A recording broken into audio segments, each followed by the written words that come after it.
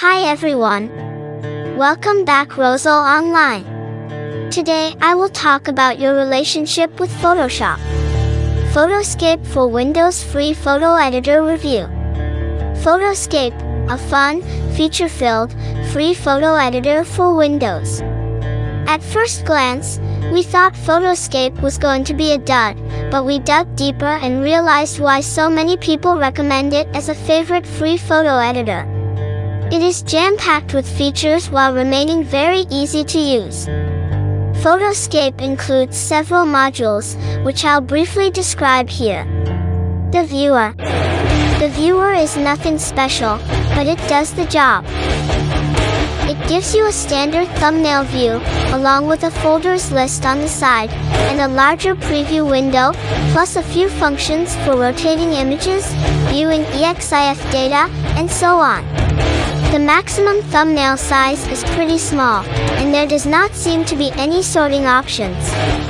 Each of the other tabs in PhotoScape has its thumbnail browser as well, so you probably won't use this tab often. The Editor. The editor is where most of the functions are. Here you can apply a multitude of adjustments and effects to your photos. There is everything from one-click auto levels and contrast to advanced color curves, complete with the ability to load and save presets. There are many color and tone adjustments and several filter effects, from the practical, noise reduction, to the fun, cartoon.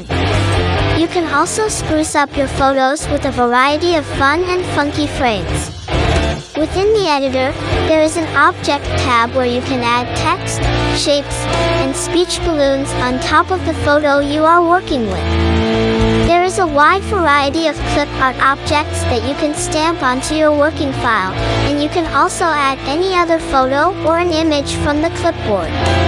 There is a rich text tool for adding formatted text, as well as a symbol tool, which lets you browse all the symbol fonts on your computer and drop them onto your image. Once these objects are in your document, they can be resized, moved, and rotated.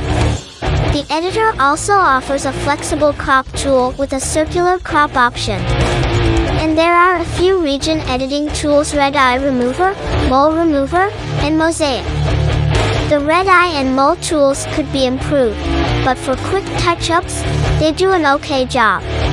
Undo and undo all buttons revert any changes you don't like. And when you save your edits, you have the option to back up the original photo before overwriting, save under a new file name, or save your file in a designated output folder. Batch processing. In the batch editor, you can apply almost all the functions available in the editor to multiple files at once.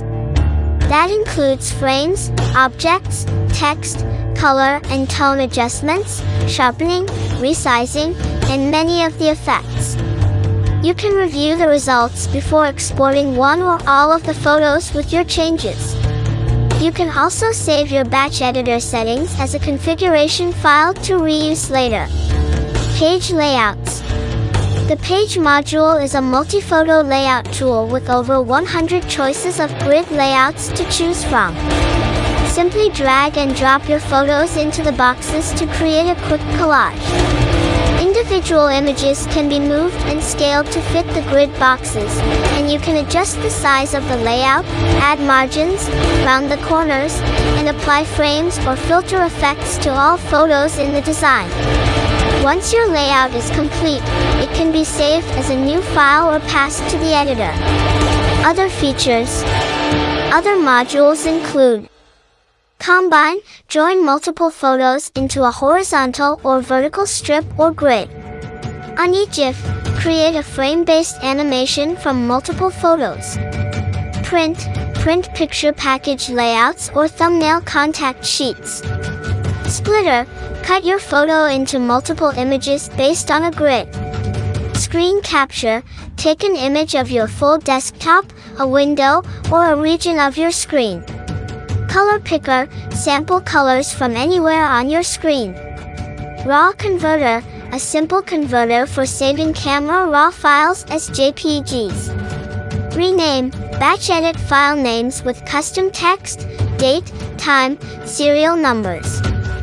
PhotoScape is free for non-commercial use and runs on Windows 98/me/NT/2000/XP/Vista/10 and Mac.